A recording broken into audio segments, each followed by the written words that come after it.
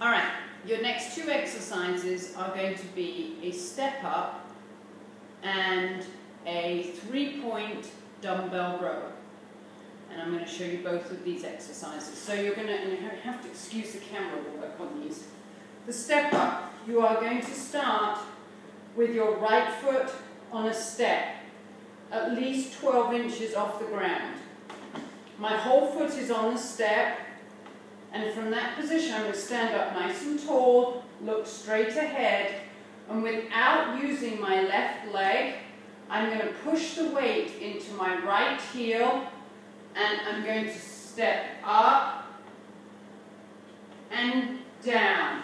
You're going to see I'm not using my left leg, I'm pressing up and down.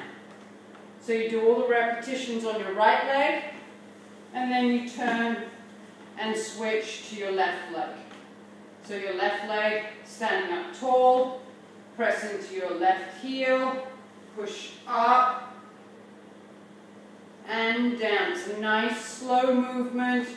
You exhale and inhale. You're going to feel it in your glutes, hamstrings, and quadriceps. All right, your next exercise is a 3-point row, which I'm going to show you the position of. You're going to stand with a dumbbell in one hand, your feet on the ground, and you can put your hand here on support, and you're going to pull it up and down. So you pull it up to your rib cage, exhale, inhale, exhale, inhale. And you can see I've got 25 pounds. You're probably going to start with a little bit less. But the way you do that set is you do your step ups, then you do your 3-point row, then you do your step ups and your 3-point row. And the next two exercises.